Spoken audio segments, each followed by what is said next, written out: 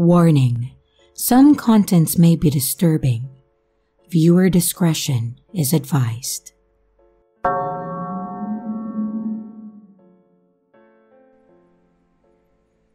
Just over 10 years ago, I was dating my first ever girlfriend. We had just gone public and came out to our parents officially. At that time, I was 15 and female, and she was 16 and female if memory serves. Both of us lived in accepting households and went to an accepting school. However, for whatever reason we went public, she went fully off the deep end for our final year together. I will quickly mention that she was really abusive throughout our entire relationship. I had just gotten out of an extremely abusive household, so I had a hard time recognizing the danger that I was in. It somewhat felt normal, but it got particularly bad this one night when she snapped, I guess. I'm hesitant to attribute her behavior solely to a psychotic breakdown. I think she was an evil person genuinely. To summarize the lead up to this quickly, she had recently, within about 5 months leading up to this, told me that she had 7 souls living within her, all of which hated me. They were all men from the Victorian era, more or less. She lost herself to these men as each one emerged, so she would abuse me in a unique way. I'm going to give them aliases, even though they're not really real. And I'm still afraid of her, or them, I guess. Duke. Duke liked to choke me in my sleep. Harold hit me. Han would try to cut me with knives when I was sleeping. Theo would ignore me or give me silent treatment. Gerald would force himself on me while sleeping. And Tim would pick apart my appearance and bully me. But Alex was the worst, and the entity that I had to deal with the most towards the end. Alex was the present one this evening. He'd play paranormal activity and torment me with the creepiest shit you've ever seen. He would sing in the corner of the room in the dark. He would mutter to himself constantly. He would smile at me while saying things like, "You'll die soon," or "You don't have to fear me when I'm unarmed." He was into knives and sharp things. He never self-harmed, but would try to harm me regularly. He also convinced me that if I ever left him, he would kill me. I was 15, so I believed it. You may be wondering at this point where our parents were in all of this. My parents had just freshly divorced and custody was being settled, so I stayed at my partner's place on the weekends and during some weekdays due to it being safer. Things were so messed up in my own household that it genuinely seemed safer at that time. This is also where my hesitancy comes in with the legitimacy of their psychosis. Whenever their parents were around, they would snap out of it, like literally a light switch. They could turn the crazy off and on like it was nothing, which made me think that they did this with the intention of harming me, not as a cry for help. Fast forward to the afternoon it happened, my final straw. We were downstairs, Alex/my girlfriend and myself were watching TV. Their parents were going to be out for the whole day, and upstairs was their older sibling, who was a complete hermit. They kept to their room with soundproof headphones on. Well, Alex also hated this person for no real reason. I was sitting at the downstairs kitchen table, working on some homework, when I hear Alex start humming in the corner. I turn around and ask if they're okay. They do the creepy smile and nod thing. I went into freeze mode, and then I just went back to my homework while keeping a close but discreet eye on them. It always got bad for me when I reacted, but I had a feeling that they were about to have a violent outburst. They started walking over to the kitchen, still humming, but there was a shake in their voice that I hadn't heard before. I looked up slowly and saw that they were taking a large paring knife out of the knife block. And I remember my adrenaline started to kick in, and I looked around for ways to defend myself. To my surprise, they started walking away from me, not towards me. I watched them walk down the hallway and towards the stairs before they exclaimed, "I'm going to freaking kill you," I presumed to their sibling. Something came over me, and before I knew it, I was booking up the stairs trying to stop them as they started running, knife in hand, up the stairs. I grabbed their pant leg and pulled them down a few steps. We both collapsed as their sibling opened their bedroom door and asked what was going on. Alex at this point turned around and struck me with a knife, leaving a gash on my arm and shoulder, and I retreated back downstairs as they calmly called out to their sibling, "Nothing. I just tripped. I'm okay. Thanks." I ran to the kitchen downstairs, texted my parent to come and get me, and started cleaning and bandaging my arm. Alex returned at this point, and as soon as we made eye contact, they dropped the knife. They walked into the kitchen and sat on the floor and started singing to themselves while rocking back and forth. I was stunned, literally going into shock, and I stared at them, bloody tissues in hand, and informed them that I was done with this bullshit and I was going to wait outside for my parent. They began crying through the song they were singing and still smiling like a maniac. I never went back after that. I broke up with them over the phone about a week later. They sobbed and told me that they'd get rid of their souls and that she still loved me. I didn't listen. I just hung up and that was that. She even dropped out of school, and I literally never saw her again after that. Years later, I found out that she started dating this friend of hers that I was also familiar with as a teenager. Then found out that she was cheating on me with them for the entire time that her and I dated. I tried to feel bad for her for years, but honestly, I'm still healing from the several attempts at my life. It's hard to feel bad for an abuser, let alone an attacker. So thank you for letting me get this out of my chest. I've been in therapy for this recently, and I wanted to share it to kind of reflect on it also. If you have any questions or need clarification, let me know. I left a lot of information out just to keep this short.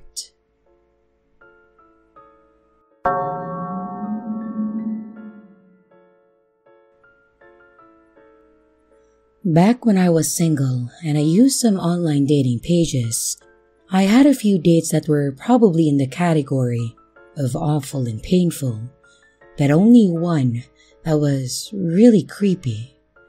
There was one time that I had matched with a girl named Cindy, and we talked for a bit, hit it off, the basic start to a good thing when it comes to dating. And after chatting it up, we decided that we would want to meet for dinner the next night. We meet up, and she's exactly as she was in the pictures, and she was incredibly friendly. We had a quick conversation outside the restaurant, and then we went in to get our food. The dinner started out as perfect as it could have, and about 20 minutes in, after we had gotten our drinks and put in our food order, I noticed that there was a woman sitting at a table a few spots down that was glaring at me. At first, I thought she was staring at something behind me, but I was at the wall and there was nothing to stare. I mentioned it to Cindy and I said, "Hey, there's a woman that is sitting behind you. She's staring daggers at me right now." She put her hands over her face and said, "Oh God, blonde, long hair, glasses?" While this was a vague description, it was exact. This woman was blonde, had long hair, and thick glasses on her face. I told her that she was right and asked if she knew her. Come to find out, this woman that was murdering me with her eyes was Cindy's ex-girlfriend. I had no problem that Cindy was for both teams. What I had a problem with was the fact that I thought that this woman was going to legit murder me at a moment's notice. I asked if I should be concerned, and she said probably not, which was not at all convincing. And after a few moments, our waiter brings over our food. We thank him and then he walks away. No more than 45 seconds later, Cindy's ex stands up and walks over to our table. "Hey, Cindy." Leave me alone, please." At this point, I could tell that Cindy and this woman did not break up on good terms. Cindy's face was visibly red, and I could tell that she was having a bit of a panic attack. "Please, just go away." "I don't like this one," the other woman said before she grabbed my drink off of the table and practically heaved it at me. She then said, "See you around," to Cindy, then looked over at me and told me to watch my back and then walked away. Like that wasn't the most terrifying thing she could have said to me. So there I was, soda covering my food, my shirt and my pants, and the look on my face was probably one of complete and total shock. Thankfully, the waiter had actually seen what happened, so he rushed over and told me that he would get the manager and he would get the food taken care of. I wasn't really concerned about the burger. I was more so worried about Cindy and maybe a little bit for myself. By this point, Cindy was actually in tears. I asked her what was up with that woman and if she was actually in any danger. Honestly, I was just trying to gauge the situation and figure out if I needed to call the cops. She then proceeds to tell me that Amanda, the ex, was pretty much a stalker at this point. She had followed Cindy around on each date she had, ruined her relationships, and had even literally stabbed her last boyfriend. She said that it was only in his hand, and that he was completely alive and fine, but that he had broken up with her after this. She said that every time she thought Amanda was going to be gone for good, she would appear the minute that Cindy tried to move on.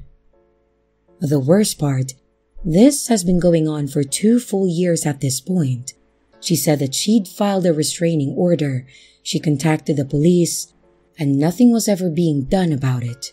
She said that for some reason, the authorities were taking it lightly and that they weren't really doing much to keep Amanda away. She told me that the stabbing incident had happened over 3 months ago and that she waited this long to see if maybe it would work to get rid of Amanda. Well, it didn't. Amanda was very much there and very angry. At the end of the date, after we had dinner and talked more about this Amanda, Cindy told me that it was best that we didn't see each other again. She apologized and said that if Amanda ever disappeared entirely, she would give me a call and then maybe we could try again. I agreed and we went our separate ways.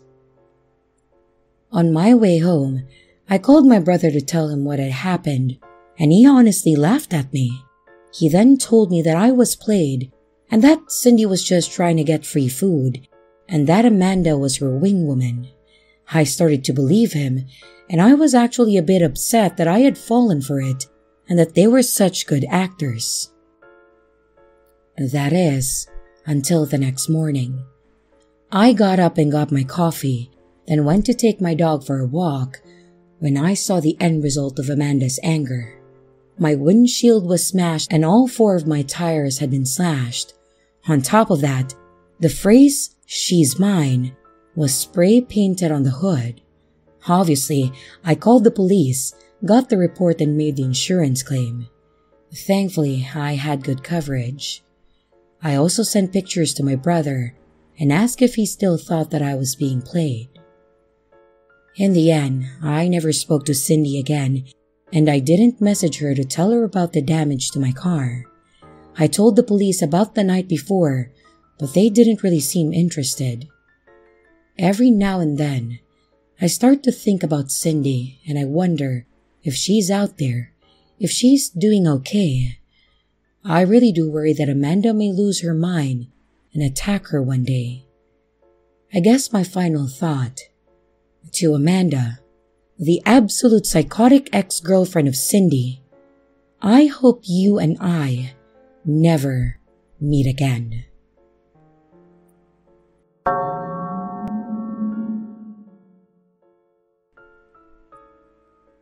I met Trent when I was 30 years old. We met in a relatively old-fashioned way, mainly because I've always shunned online dating and I prefer meeting people face to face.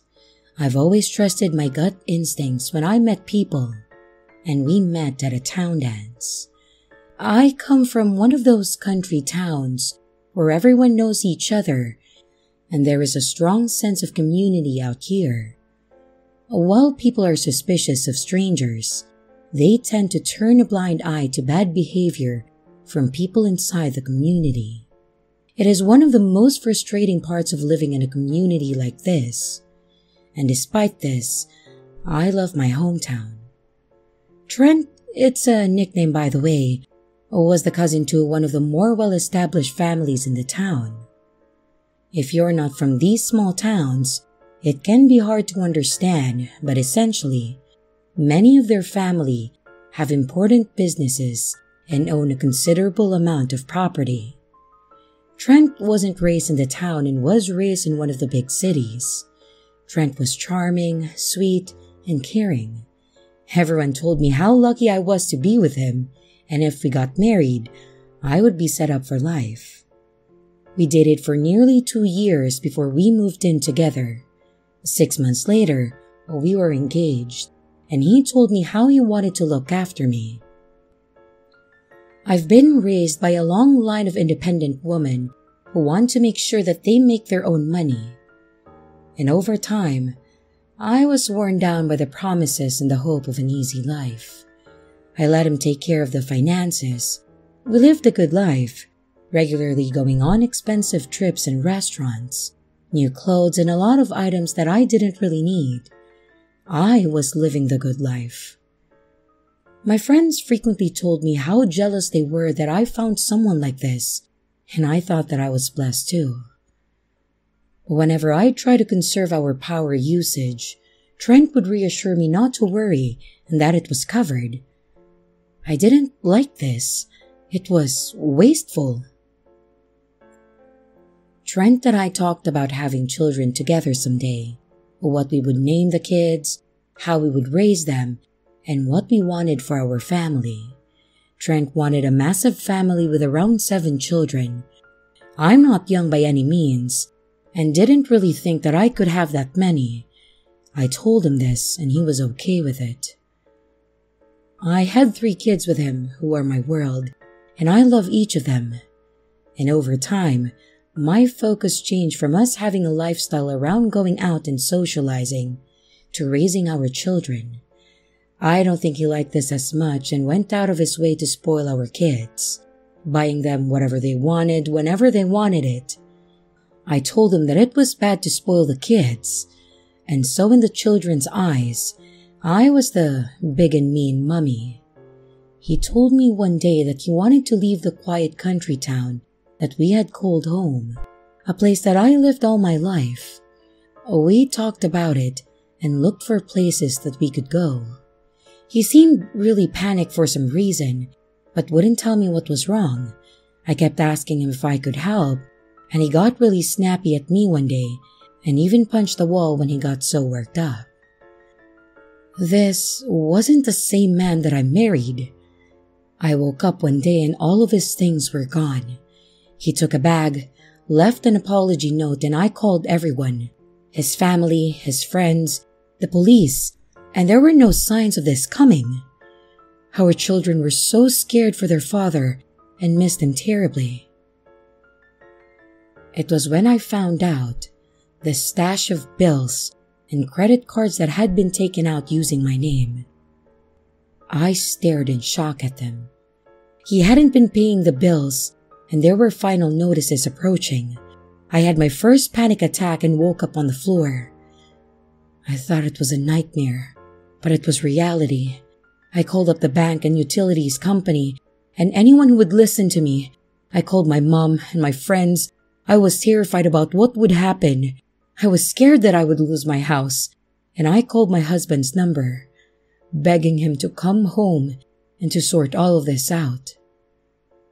It turns out that Trent had been in debt and had done this sort of thing before. There is a police investigation, and I couldn't believe how stupid I was. It was taking years to properly clear my name and my credit. Financially, he destroyed me, and I wish I kept working to keep up my skills in the job market. But luckily for me, a family friend heard of my situation and gave me a job, advice, and also a place to stay while things were being sorted. It was hard on the kids. They were used to getting whatever they wanted, and then they had to make do with whatever they had. They asked where their daddy was all this time, and I'd lie to them telling them that he loves them and he would come home someday. I try to look for him on social media when I have spare time. One time I found him, and he was already with another woman. As the investigation went on, I discovered that I wasn't the only woman that he conned, and if he isn't stopped, I won't be the last. Ever since, I have been trying to repair my life. I'm trying to get a divorce, and at first, his family tried to brush it off or blame me for whatever happened. I'm not going to be silenced over this. Some of the friends I had when I was living the high life disappeared when I needed them. Here is the advice that I have for any young woman or young man or whatever out there. Don't blindly trust someone to manage your finances. Always at least be involved in the process and keep an eye on your money. If possible, also keep up with your skills in case something happens where you need to rejoin the workforce. 'Cause I really wish that I did. And here are the top comments for my last video.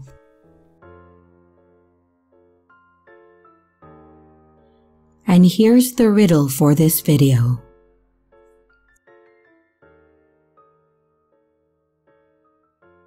Hello everyone, it's your creepy sister here. Thank you so much for watching the video. I really appreciate each and every one of you. But I would also like to thank my amazing patrons, my top tippers, and my dearest channel members. Thank you very, very much. I really appreciate it with all of my heart. If you want to support the channel further, you could also choose to become a patron, a tipper, or a channel member. But remember, it's appreciated, but never a requirement. I would also like to announce that we have merch now. The link is in the description of the video, along with all my other social media links, like my Discord server, Twitter, Instagram, and others. You can connect with me and send your stories there.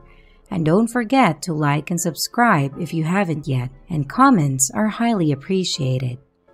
And remember, your fear feeds me.